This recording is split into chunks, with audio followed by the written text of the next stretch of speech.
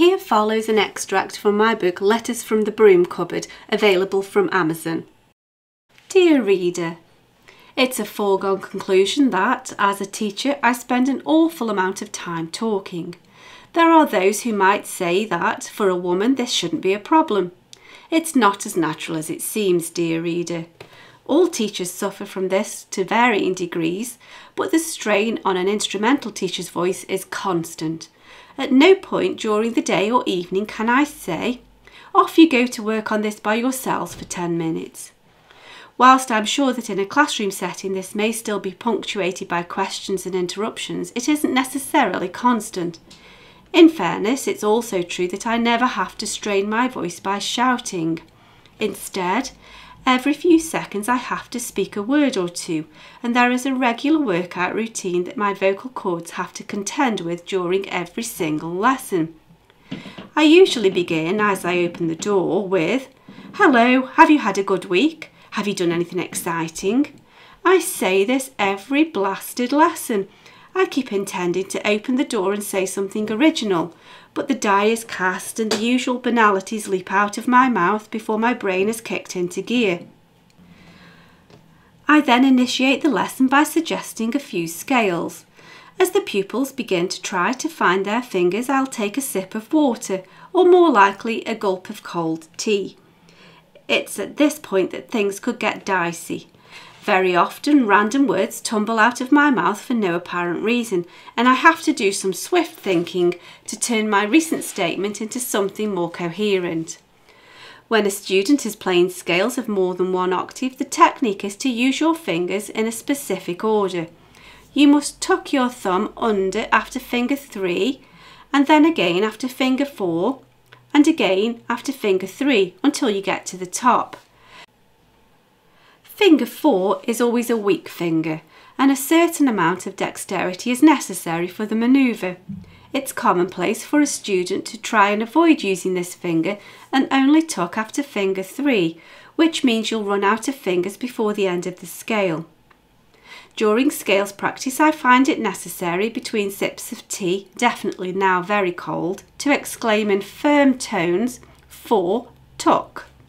I can't tell you how hard I have to concentrate to prevent any unfortunate spoonerism from occurring.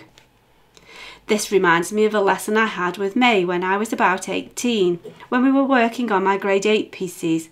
I was pegging my way through Mozart's Sonata in F major, K332, and my right-hand thumb had developed a certain fascination for the note F and kept holding it down when it should have been released.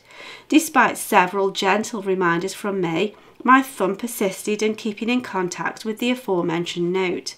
As a last resort, she found it necessary to mark my copy, and above the bar in question wrote F off. I was easily shocked back then and blushed profusely before we both fell about laughing. Once I'm safely over the hurdle of prompting fingering in scales, it's time for us to work on the current piece of music that the pupil has been practicing. Bless my naive optimism. Every bar or so, it's necessary to prompt the player in relation to certain aspects of the music. For example, B flat, remember? Next bar, rest in the left hand, let go of the note. F off springs to mind. Steady tempo, don't rush just because you see quavers. Silly me in presuming that there is such logic behind the hasty rendition of the notes here. Hands together. I have to fight off the urge to add eyes closed to the remark. I certainly feel the need to pray. And so it continues. More sips of water or cold tea are now required. When I'm conducting a lesson, I make notes of what we've covered that day and what the pupil needs to practice, so that parents are aware of the work we've done and we can make sure they're working on the right material at home. My persistent optimism is astounding, isn't it? It often happens that I can be writing one thing whilst attempting to finish saying something entirely different. This provides ample opportunity for more incomprehensible garbage to escape through my teeth, making my vocal cords work hard to no good effect. Either that, or the notes in the lesson diary become utter nonsense. It takes some swift thinking to recover the situation, and sometimes it's plain impossible. The only course open to me then is to admit that I've written a load of rubbish and explain that I'll have to start writing again, once again preying on the good nature of my overworked larynx. After more sips of cold tea, I've given up all pretence of drinking healthful water now.